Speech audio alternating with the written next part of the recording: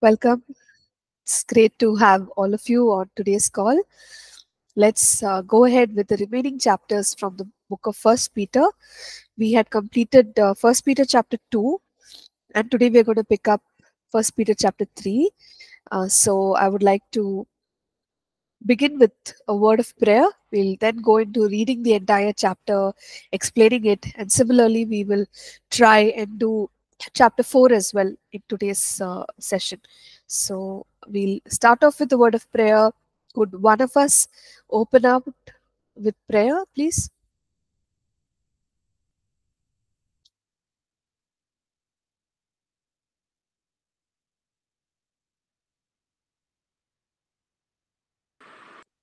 Maybe I'll pray. Let's pray. Heavenly Father, I come to you under the name of Jesus. I thank you for this day. Thank you for your grace, your kindness, and your goodness that is following us throughout this day, Lord. And God, I just give this class into your hands right now. We ask for good Wi-Fi connections. And God, I pray that you will help us to understand every single thing that Pastor Nancy teaches us, and also to store it and treasure it in our hearts and mind, so that we can shine bright for your kingdom. I give all my classmates into your hands. Be with us and guide us. In Jesus' name I pray. Amen. Amen. Thank you, Jeffina. As we have seen, the book of First Peter began with Peter reminding the believers about their spiritual inheritance and their true identity in Christ, and the fact that though we are here in the world, we are actually representatives of heaven, and that we must live a life which is, uh, which is holy, which is a powerful and a victorious life. And in chapter 2, we saw how he calls the community of believers as a chosen generation, as a holy people, as a special people unto God. And God has done this. The result of being the special people is to praise God, to proclaim the praises of our God. So, time and again, there are reminders about who we truly are in Christ Jesus as individuals as well as a community. And of course, he is preparing the heart of the believer to live a righteous Christian life.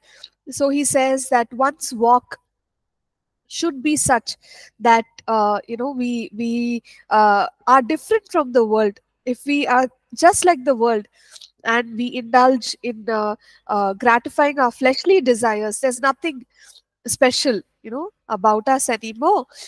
We are called by God, and so we must represent God well with holy living.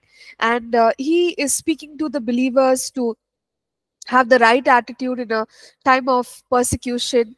And while talking about it, he also talks about submission. So we saw he spoke about submission to masters, where he said that one must be committed to the person that they work for. And if at all, there are some instances where even unfair treatment is meted to us, we must trust that God will turn everything around for our good. And because of our faith in God, we keep going forward. And he taught us about the example of Jesus. And he said, see, Jesus also suffered, and it was not a right kind of a suffering, because he never deserved that suffering. However, the patience of Jesus, the trust of Jesus on the Father, enabled him to go through that suffering and come out victorious. So he gave us the example of Jesus and told us that even in times of unjust suffering, we still have the assurance of God's uh, reward in our lives. So with that, we had stopped. Now we are coming to chapter 3.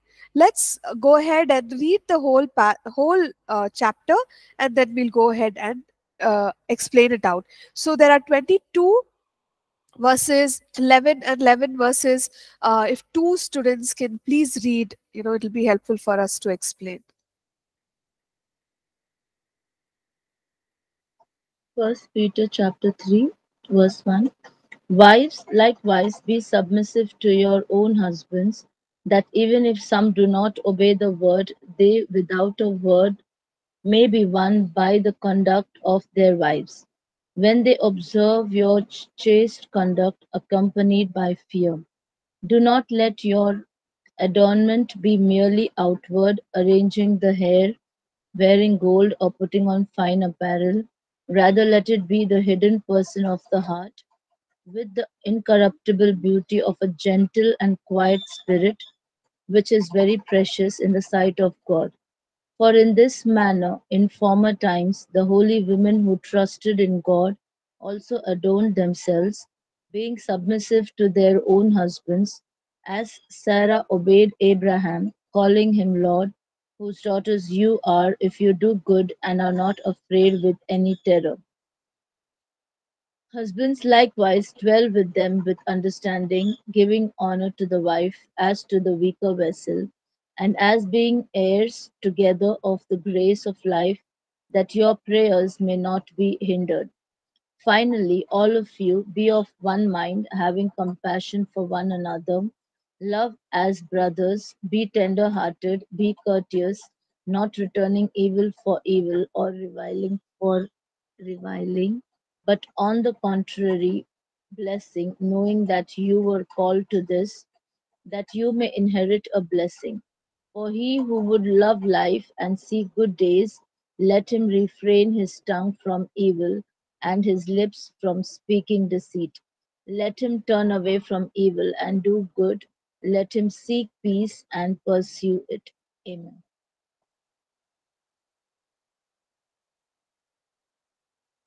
Thank you, Roslyn. We can have another person read the remaining verses.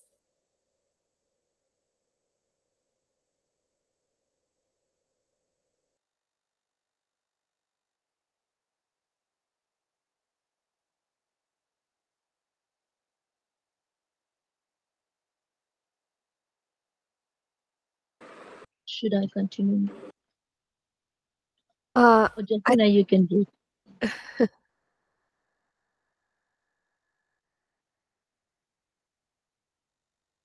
we can just hold on. If someone else on the team wants to read, that would be nice.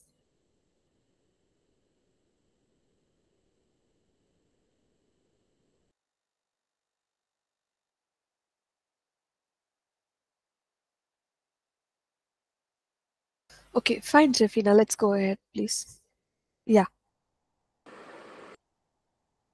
First Peter chapter 3 verse 12.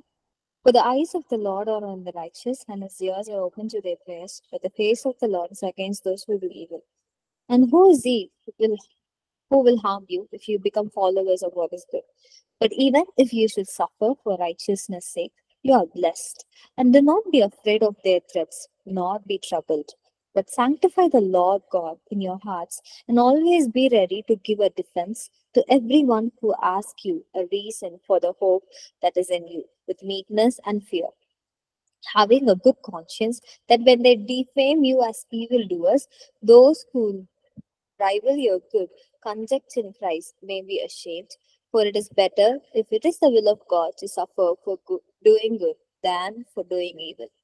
For Christ also suffered once for sins, the just for the unjust, that he might bring us to God, being put to death in the flesh, but made alive by the Spirit, by whom also he went and preached to the spirits in prison, who formerly were disobedience, and once the divine long suffering waited in the days of Noah, while the ark was being prepared, in which a few, that is, 8 souls, were saved through water.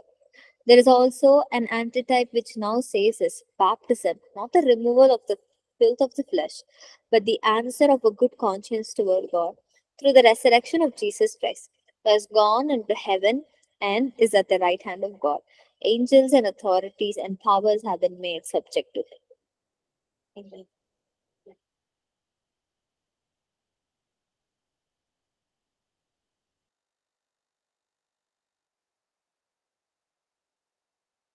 Thank you, Rosalind, and thank you, Jeffina. We'll go ahead and see what these passages are conveying to us. So, as we start out here, with chapter 3, verse what?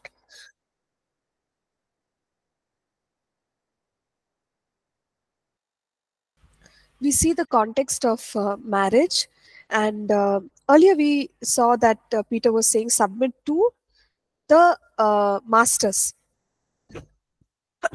Excuse me. And now, in the context of marriage, he's speaking to the wives. Even Paul wrote about husband wife relationship and the covenant of marriage. We look at this in Ephesians chapter 5, where he talks about the relationship between the husband and the wife, which is emulating the relationship of Jesus and the church. So Jesus is the bridegroom and the church is the bride. And the way the Lord Jesus actually loves his bride sacrificially, he talks about that, Paul. And then he also goes on to say that uh, you know when it comes to the wife, right, there is the aspect of submission to the husband. So that is a requirement in the marriage relationship. So here Peter also has some instructions. uh, so in Ephesians chapter 5, it would be verse 22, where it is said, wives, submit yourself to your own husbands as you do to the Lord. And the rest of it. So here again, Peter is talking about submission of the wife to the husband. And he says, be submissive to your own husband. So notice both of them are saying, be submissive to your own husbands. That simply means that uh, this instruction of submission is specific to the marriage context.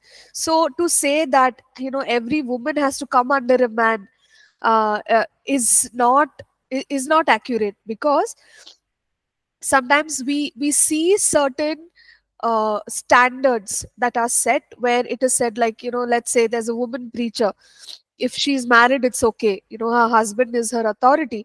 But if she's unmarried, then there is a force for that woman to come under the submission of male, only under, like, male leaders, because you always need a man as a covering for any lady. So it's not talking about, like any lady, it's talking about a wife. And very clearly it says, wives, submit to your own husbands. So it does not mean that all women are to come under men in that sense, in terms of submission or covering. So it's in the context of marriage. And then we also notice here, he talks about the conduct of a wife. He says, without a word may be won by the conduct of their wives. So there is an importance on godly living. So let's say, that husband is not in the Lord. Now looking at the wife's life can make a positive impact on the husband, and he can actually come to the faith. So there is that much power in the conduct which displays God in the marriage context. And so wives are being encouraged to have a righteous conduct, have a holy and a godly conduct. And then he says, when they observe your chaste conduct accompanied by fear, there is a possibility for that husband to come to know the Lord. And now there is something about adornment. And I know in our culture, the world that we live in today, there is so much emphasis on appearance and grooming and adornment. And so as believers, as Christians, what is it that this passage is talking about? So when we read through the passage, there is a specific things that are pointed out. So it says, do not let the adornment be merely outward, arranging the hair, wearing gold, or putting on fine apparel. Rather, let it be the hidden person of the heart, with the incorruptible beauty of a gentle and quiet spirit, which is very precious in the sight of God. So reading this passage, in some uh, places there is this understanding that the Bible is actually telling us not to have any arranging of hair, or don't wear gold, or don't wear fine apparel. Like, one must be very sober looking in appearance and clothing for women. Well, does that what it says is something we must examine? If it says so, then yes, that can become a rule for everyone. But if that's not exactly what it says, then we have to be a little careful. Otherwise, we will come up with a regulation which will bring people uh, under, you could say, like, it's never easy, right? Like, when you put those boundaries and say, no, all women do not you do any arrangement of the hair, or do not wear gold, or do not wear any fine apparel. So very clearly he says, let not the adornment merely be outward, meaning, yes, externally there are things that women generally do, but he says what is more important is the spirit, or the inner person, or the heart of the person. Now, heart of the person, what is the emphasis that he places here? He says, the characteristics of a quiet and a gentle spirit. Gentle and quiet spirit, what does it mean? Gentle means humility. So when we look up those Greek words from where we can get the meaning, it means humble. Humble. So having a humble spirit, right? And quiet spirit, what is a quiet spirit? Quiet spirit has to do with calmness or stillness.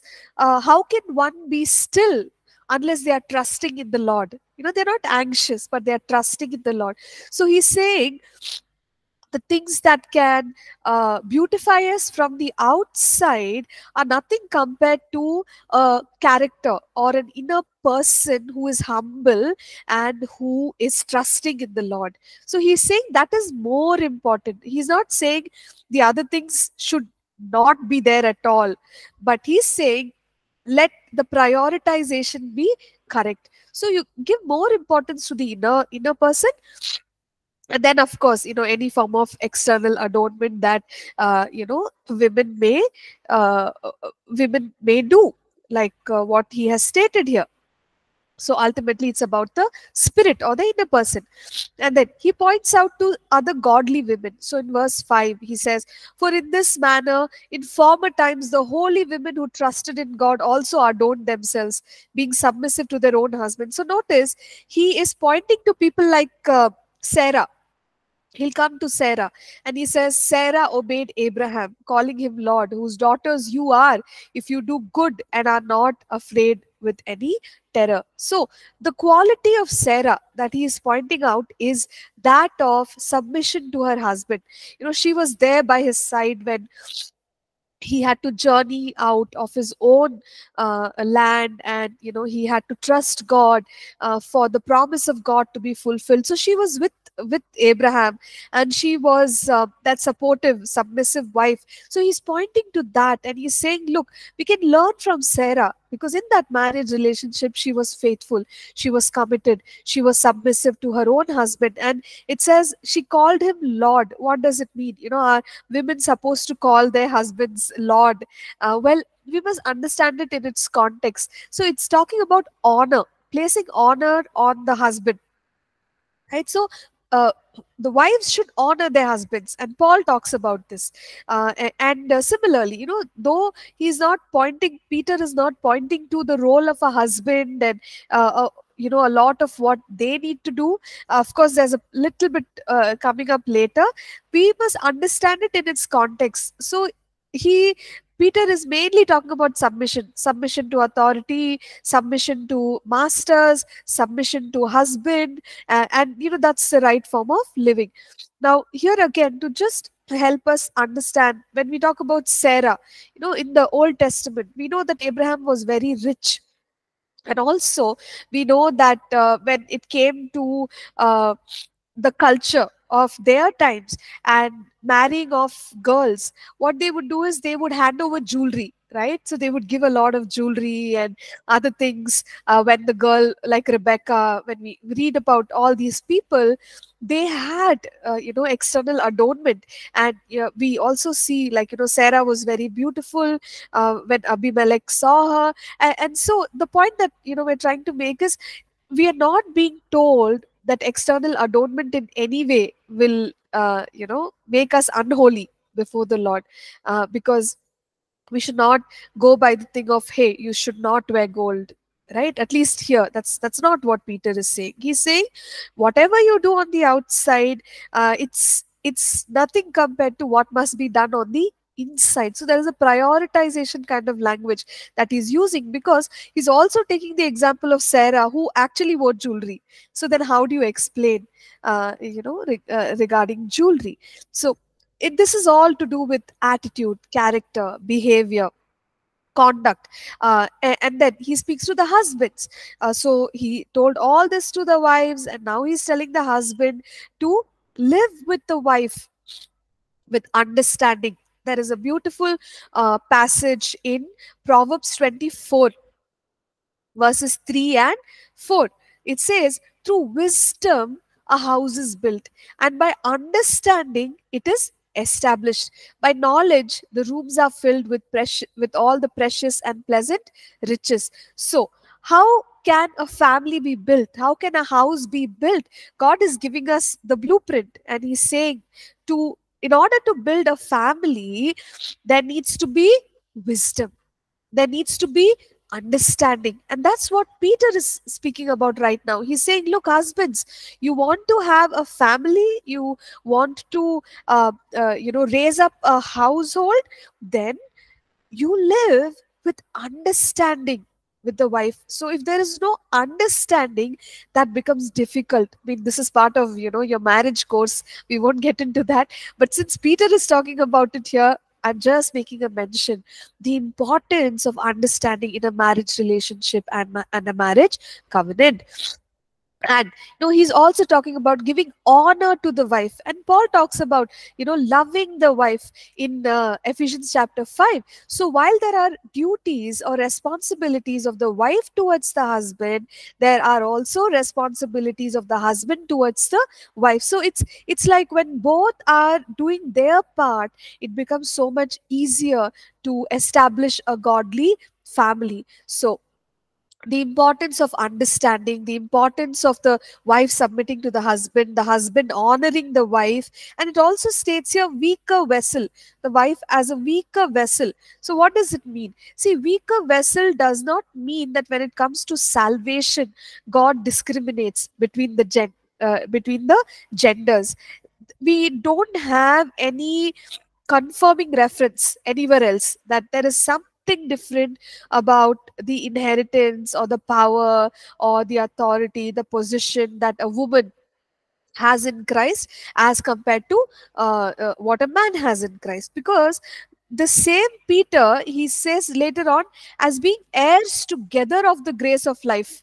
So he's saying that God has given equal spiritual blessings, spiritual inheritance to both the man and the woman.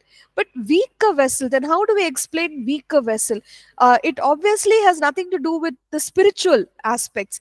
So weaker vessel could simply mean physically, when we compare the ability to they compare the strength, the physical strength. It's quite obvious that in general, we can always sit here and argue that, oh, there are women who are stronger than men. But in general, physical abilities of men, capabilities to stretch themselves physically, is probably more, as compared to women. So it's just the physical aspect that he's making a comment on. He's not saying, when you say weaker vessel, spiritually, he's not saying that God has two different um,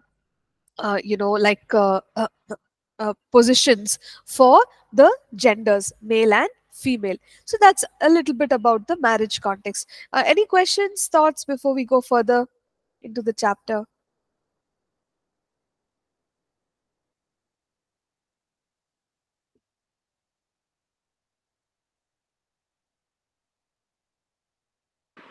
Just a Yes. question that, so when we see in this verse that your prayers may not be hindered, does it mean sometimes the prayers will be hindered when maybe the husband is not being responsible, or the wife is not being responsible at family? Would that be a reason for some of our prayers to be hindered under the context of family? Yeah, thank you, Jeffina. Sorry for my oversight. I had to speak about it, but I somehow missed it.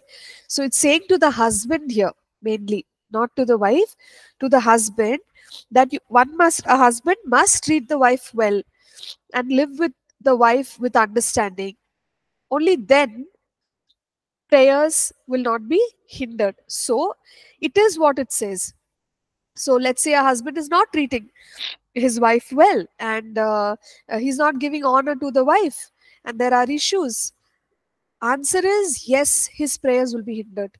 So it's pretty dangerous even spiritually, is what Peter is saying. So something for husbands to take seriously, and of course, the wives have to do their part.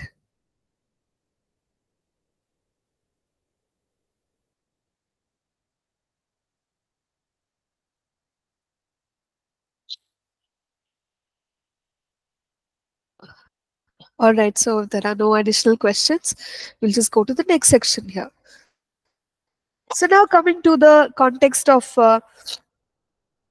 Christian life and brotherly love for others in the body of Christ, he calls the believers, he says, be of one mind. What is one mind? In the context of home, he said, have understanding, all of husband and wife. So when it comes to the family of believers, one mind means agreeing together on the core matters, our faith, then righteousness, holy living. We are all in agreement about these matters, and when we are having one mind, it helps us move together, it helps us flow together. So there are no divisions among God's people. So one mind refers to that. And what are some other characteristics which make for good fellowship? He says compassion.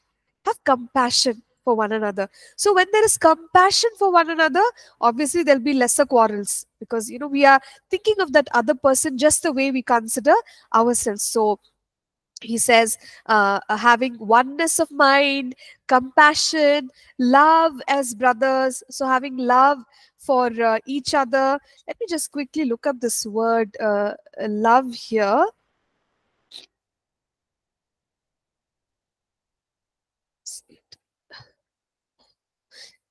Okay. Charity, the NKJV. Yeah, so interesting. I was just wanting to look whether it says filio or does it say agape. So it says agape, so which is God kind of unconditional love. Have unconditional love for brothers and sisters in Christ. And usually when the term brother or brethren is used by these apostles in their writing, it refers to believers. Yes, we can take it as family members, but it refers to believers. So other believers, love as brothers, be tender hearted, be courteous. All of this is to consider the other person more than us. So that's the point. And then he says, not returning evil for evil or reviling for reviling. So what does that stand for? It means competition. Avoid competition, or avoid bitterness of heart, jealousy, envy towards other people. No, avoid those things. On the contrary, blessing, or we wish well for people around us. And why do we do this? Because we were called to this. God called us to this kind of a blessed fellowship. And also blessing for our own lives. All of us have been called for blessings, and because we realize that, we go ahead and we extend, whether it is compassion or love or tender heartedness towards our brethren. I mean, imagine if we actually do what Peter is saying. It it is like heaven on earth. So that's how our fellowship should be, as far as these apostles are concerned.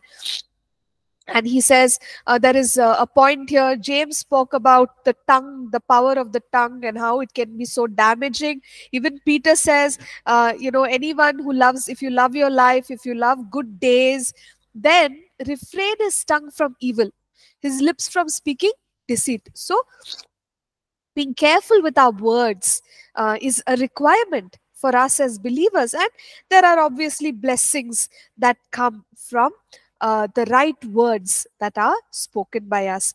And he also talks about righteous living. He says, turn away from evil, do good, seek peace and pursue it. And he says that our God is faithful. So in verse 12, he says that when we live a godly life like this, and when we pray to God, right, we are maintaining a godly life, right attitude towards family members, right attitude towards church believers, then what is the advantage of that? He says that when we pray, God is open to the prayers of the righteous. So when we have the right kind of lifestyle, right heart attitudes, our prayers are heard. Okay, our prayers are answered. Now, we may have this question of, when it says the eyes of the Lord are on the righteous, doesn't it mean all those who are saved? Yes, of course, it means all those who are saved, because we are the righteousness of God in Christ Jesus. But there's always a truth about us living out that righteous life. I mean, imagine a believer who is the righteousness of God in Christ Jesus, but living an unrighteous life. Would that be a hindrance to his prayers or not? It will be. A sinful life will hinder our prayer life. And so we can also say that walking righteous, living righteous is necessary for our prayers to be effective. And now he talks about enduring suffering, even if it is unjust, right? Unjustly, when we are treated, he says, we need to be strong and know that as long as we are doing the will of God, and we are suffering for that, it's a good thing. So we always say that these persecution like experiences that people have, opposition that people have, as long as it is happening because we are doing the right thing, it's fine. But imagine if you're doing the wrong thing and then we call it persecution. The Bible doesn't encourage that. The Bible is saying, you do what is right, and if at all you're facing problems because of doing right, then don't worry, because even Jesus suffered unjustly, and you too will be able to overcome this. So from verse 13, he says, whenever we suffer for righteousness, it is good. Take it in a positive way. Verse 14, but even if you should suffer for righteousness sake, you are blessed. So when we suffer for righteousness sake, we are blessed. Don't be afraid of their threats, nor be troubled. Why is Peter saying this? Because remember, we said persecution was already existing, but a greater level of persecution was anticipated. More is going to happen. Then when more happens, and how are we going to face it? And to help the believer orient themselves for the rising persecution, he's saying, keep doing the right thing. And when we are doing the right thing and persecution happens, just consider yourself as blessed. Okay. And he also says that people are watching us, and people may have questions.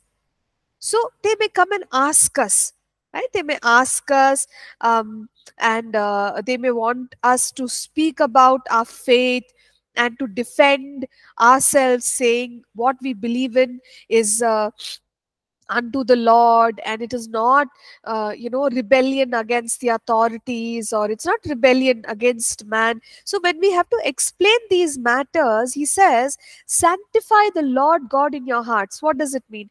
It means to consider God as holy. Consider God as holy in our hearts, right? And it could also mean consecrating ourselves and living a holy life. So we are committed to holiness and sanctification. So we are living a righteous life, and we are also capable, or we are becoming capable of give a defense to everyone who asks you a reason for the hope that is in you. So being able to explain our faith. People may ask, so Jesus died, what does it mean? Can we explain it? So this is what the work of the cross stands for. People may ask, you talk about salvation, explain it. To be able to explain salvation means this and you know the other. So being able to explain what our faith is about is a necessity for all of us as believers. How are we going to get to that place? When we ourselves are growing in the knowledge of our Lord Jesus Christ. So being able to give a defense to everyone who asks you a reason for the hope that is in you. And he also adds there, with meekness and fear, which means when we are presenting our case, or when we are presenting our views, we do it with humility. We do it with godly fear. There is a thin line. Sometimes we can start arguing with people. Sometimes we can start putting people down. Sometimes we can display arrogance, right, by competing with them and challenging them. Oh, your faith is like that, my faith is like. But what is Peter saying? He's saying, look, it is important to explain our faith, but carry the right attitude. It's not for the sake of competition. It's not for the sake of putting someone down. It is for the sake of revealing Christ, so that hopefully they will also understand and they will come to know our Lord Jesus Christ. To do it in an honorable way. Now, in some places, this passage is taken up, and the ministry emphasis is only on what we call as apologetics. Give a defense. Keep giving a defense for everything that unbelievers are questioning us about. Well, it is correct. We should give a defense, but uh, in some instances it can go to an extreme where people say that Christian faith is only about giving defense, and there's no excuse me, connection to the supernatural. But let's think for a moment, is that what Peter is stating, that only keep giving defense? This is the same Peter who was at the gate beautiful, Peter and John, who saw that lame man rise up. So giving a defense along with the other aspects of ministry where we are demonstrating the power of God is it's the complete picture. So the supernatural is also a part of revealing Christ to people, not just us giving verbal explanations to people, but also the demonstration of the power of God, because that's the kind of ministry Peter himself did. And how could he be saying that one shouldn't have a supernatural element or part to the work of the ministry? So that's about explaining to people, or apologetics that we speak about. Now, coming to the next section over here, it talks about baptism. And it very beautifully explains to us that baptism is not what gives us salvation. Let's see. It says, having a good conscience, that when they defame you as evildoers, those who revile your good conduct in Christ may be ashamed. Okay, hold on. Yeah, later. Verse 21, right? So good conscience. Okay, good conscience, the reason why I connected it to baptism is you have the scripture over there which again says, but the answer of a good conscience toward God. Okay, so baptism, how does water baptism uh, help us? It does not remove the filth of the flesh, verse 21. So it doesn't make us saved. But once we are saved, we declare our salvation, or we declare our faith in Christ through the act of water baptism. And it says good conscience towards God. That means, see, when can we have the right conscience towards God? When we are obedient. If we are disobedient, our conscience will prick us, and there will be conviction, conviction of the Spirit working in our hearts. So good conscience has to do with obedience. Now obviously we know the command of Jesus was to be baptized in water. So it's a step of obedience that every believer must follow. Okay, it's not a requirement to be saved, but it is a command where every believer must obey that command. And when we do that, we will have a good conscience towards God because we have been obedient. So over here in verse 16 also, he talks about good conscience. So sorry, I just connected that to the baptism. So having a good conscience, that when they defame you as evildoers, those who revile your good conduct in Christ may be ashamed. So basically he's saying we give a defense with the right attitude. When we do that, then those who are watching us and listening to us also will understand that we are coming from the right place. They'll have nothing to accuse us and prove that accusation uh, later on. Okay, and then he says it is better to suffer for doing good than doing evil. And then he talks about the Lord Jesus. He says even Christ, he suffered for our sins, the just for the unjust, that he might bring us to God, being put to death in the flesh but made alive by the Spirit. So he's talking about both the sad part where Jesus died, but then he also was made alive. The happy part where he rose from the dead, and we see the victory of our Lord Jesus Christ. And notice he is now making a reference to what God has done in punishing the disobedient. So till now he's giving instructions and he's saying live by it, do the right thing anyway. It's better to suffer even if for doing the right thing. Now what if people are disobedient? So he's giving us the example of the spirits in prison. Okay, so Jesus, he went and preached to the spirits in prison who formerly were disobedient, when once the divine long suffering waited in the days of Noah, while the ark was being prepared, in which a few, that is 8 souls, were saved through water. So what is he saying? The reference is back in Genesis 6. So many of us know over there, the Bible talks about the angels of God, uh, uh, having sexual relationships with the daughters of men. And that was forbidden. That even in the book of Jude, he talks to that. It's rebellion, where God has given spheres and boundaries within which our authority lies. What did these spirits do? They actually disobeyed God, and they rebelled against God, and that is not pleasing to the Lord, right? So that is not something that is accepted. Instead of that, obedience is what God is looking for. And then while talking about it, he talks about Noah and his family in the ark.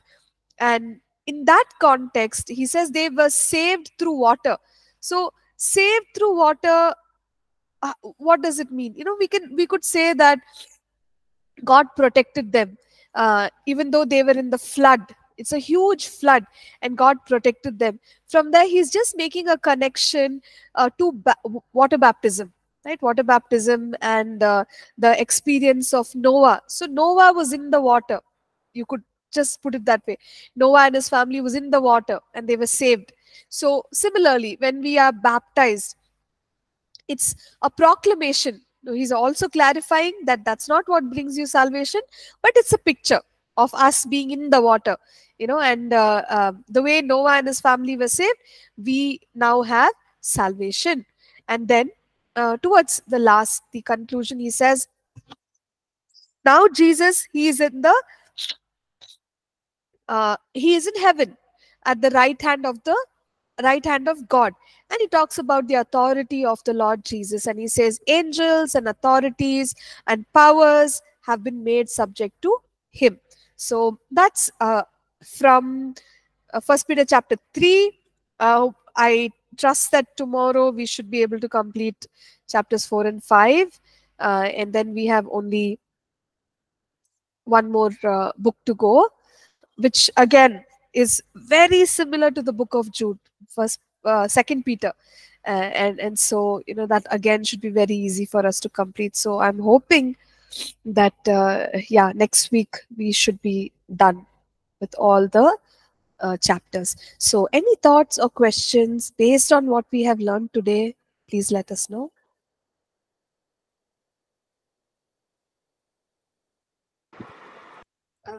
Just a few thoughts. Yeah. So we see in verse 18 that he went to the spirits and he preached. So I remember, I don't know who told, but one of the faculties told that he went down and preached the victory of the cross. So I hope that I understood that correctly.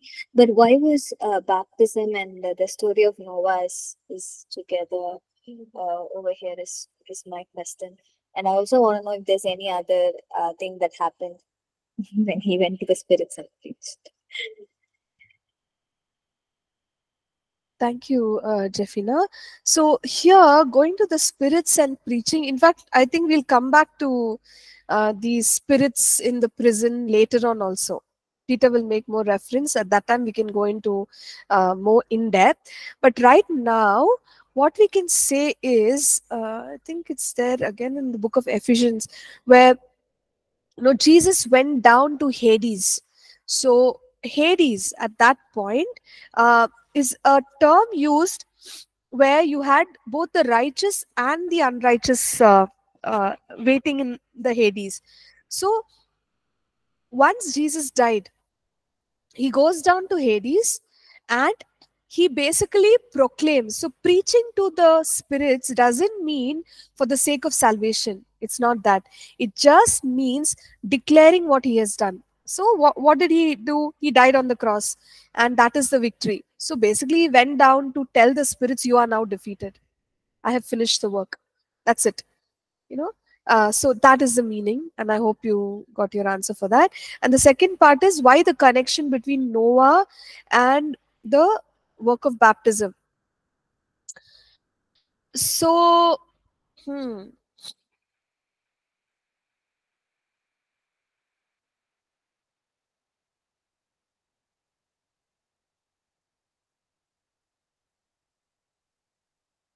we're saved through water.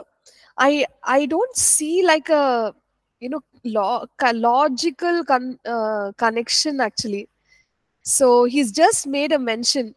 They were saved through water, and then he just goes ahead and he talks about uh, water baptism. So yeah, I don't think I am able to explain that correctly, accurately to you. Let me also just quickly look at what I have here. S-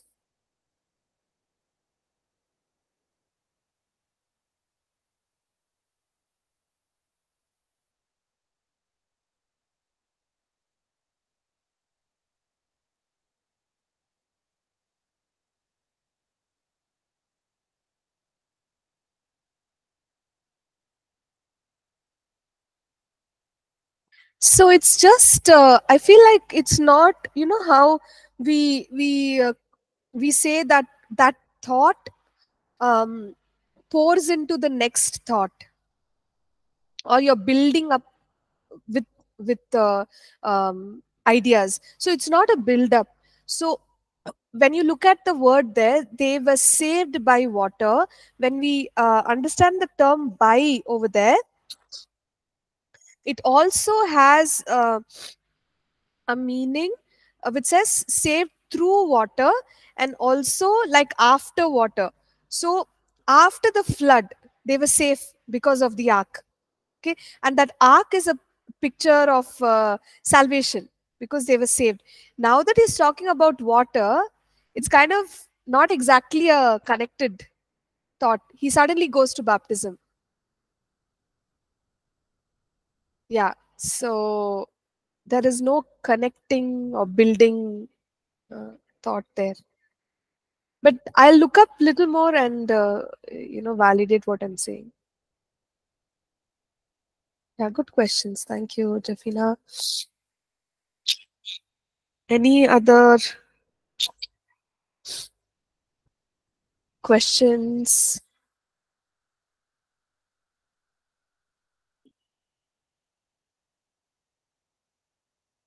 Sure. So if we are done, we could just pray and wrap up. I would again like to request one of us to kindly uh, uh, pray.